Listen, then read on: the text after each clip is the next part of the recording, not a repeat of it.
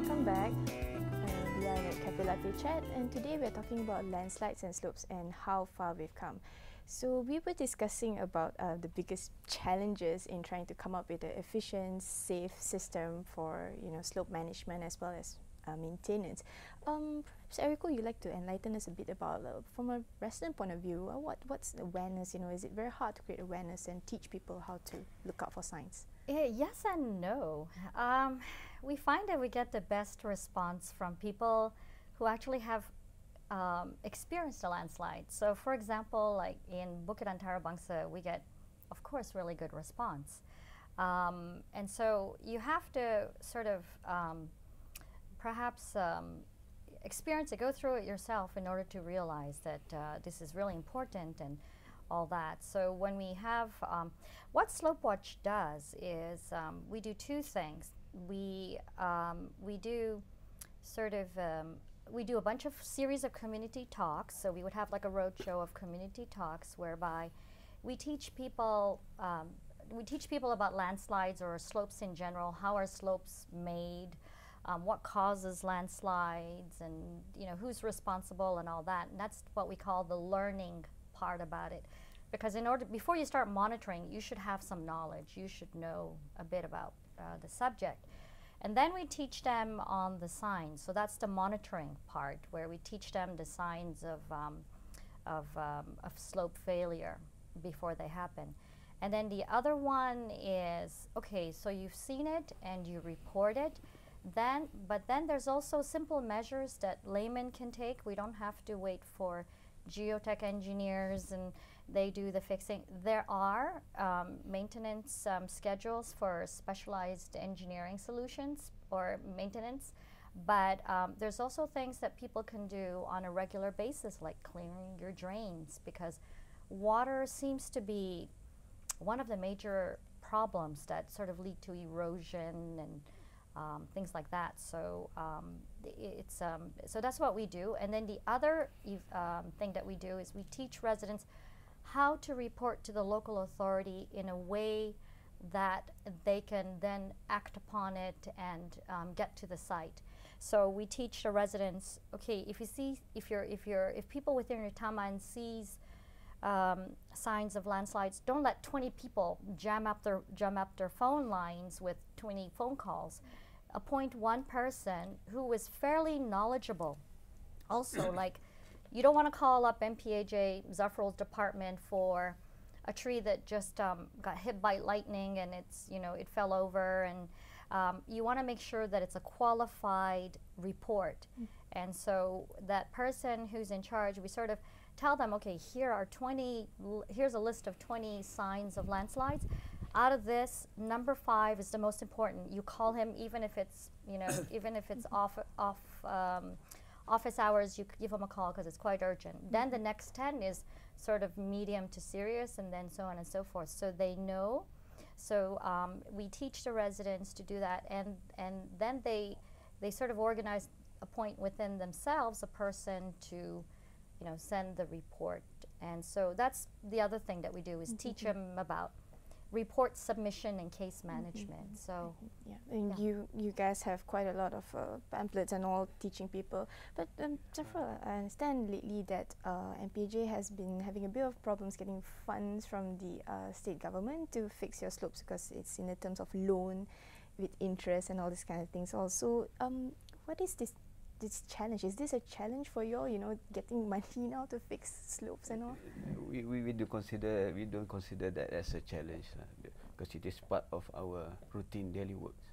But when we talk about slope safety, for me, it involves 3 different phases. First, pre-development phase, construction phase, and maintenance phase.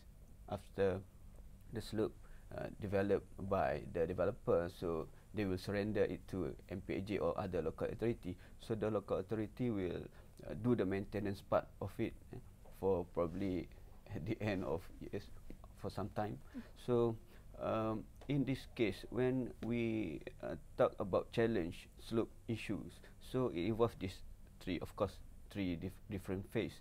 So at the first phase, during the development phase, so we have to scrutinize or detail checking on the drawings submitted by the developer and the consultants. So this is quite a challenge for us as well, because it is only on paper being presented, all definitely on a piece of paper. So we have to have the imagination how it looks after it will be completed after 2 or 3 years. So during the construction, we have to make sure this development or construction proposed by the developer is according to our approved plan. So it is also part of another challenge. And then the third one is the maintenance phase, as what you have mentioned just now. Fund is a part of it, definitely. Of course, the fund is not enough for local authority to do the one-off to stabilize the slope and to do the maintenance work over the years. So our culture to develop certain or to construct certain slope stabilization works is quite easy, but when we talk about maintenance it, so there's no fund allocated for that. So we are having that issue as well. So we are lucky, once we are having this issue, we ask fund from the state government, and then the state government willing to assist us with that fund. Even it is, as what you mentioned, it is on interest, but we still have to stabilize it for the safety of the resident. Well, of course, we hope that it doesn't increase our assessment rates. But okay, what do you think, right? You know, based on all that's happened and everything, how can we improve? What's the next step for us from this point onwards? Perhaps Redza, you'd like to start off? Our ministry feel that the first step is always important, which is the planning step. No? Before we have any slope, we have to plan first. That's why our guideline is called this guideline on planning of development on hillside areas, because everything starts from the planning stage. You know, so in fact in our guideline we divided slope into four groups. You know, the first class, or we said class, 4 class 1, 2, 3, and 4. So we give a guideline to everybody. There are certain type of slope that maybe should not be touched because it is sensitive and it can be detrimental. So that is probably a class 4, okay? Because you know, if we know which type of slope or which type of hillside is sensitive, it's best to avoid it, not to develop in that area. Maybe we have to find another place. So that is the first step. Of course, if there's no choice, because we understand that in the urban areas, sometimes space is a big constraint. We don't have much choice, but we have to take extra precaution. That's why in our guideline also clearly stated, if there needs to be development in hillside areas, you need a second opinion to actually counter check and all that. Okay, it's just like taking food. We all know that oily food is bad, but sometimes it's difficult to just stop taking that kind of food. Maybe we can reduce taking oily food, maybe take medication. The same approach probably is on hillside development and slope development. You know, we can go develop, plan for it, but there must be extra precaution. For example, getting a second opinion on it and doing a proper survey, identifying the slope, know what you are dealing with, so that we can take the extra measures, maybe through the consultant, the designers, to actually design based on what the slope that we are facing. That if we do it correctly during the planning stage, hopefully we have less problem along the way during maintenance, during construction, and during operational. So does it mean we need to refine our guidelines some more? Or no, we believe our guideline is there. We already classify slope into 4 classes. We give recommendation which are, you know, that can be done, which should be avoided if possible, unless for certain type of development. So the classification are there in our guidelines, you know.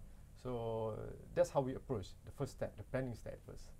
You know, if you tackle the planning step, hopefully it will reduce the construction stage, the maintenance stage, and what comes later after the planning stage.